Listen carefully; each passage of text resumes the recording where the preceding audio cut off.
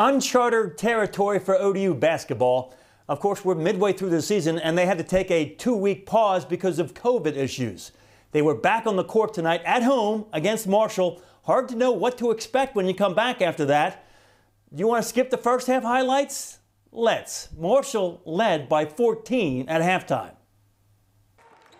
It got worse before it got better in the second half. Monarchs trailed by 21. By the time Xavier Green hit this three, they were back to within 4.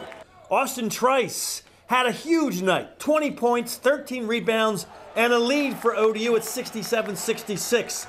Nice passing on this next one. The back door to Green, it was 72-68 Monarchs. ODU shot 65% in the second half. Joe Reese connecting here. The Monarchs were without their top 2 scorers. So Jalen Hunter stepped up big in the second half at point guard. Alphys Palafios off the bench was great, and the Monarchs led 80-74. The Herd scored 7 straight, though, to regain the lead. Not to worry, ODU faithful. In the end, Kalu Ezikpe for the win. 82-81, tying the record for the school's biggest comeback in history.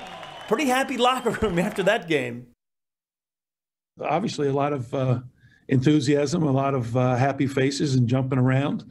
And I just very quietly, I told him I didn't want to spoil the fun, but I wrote up on the board team, and I said that's what it was.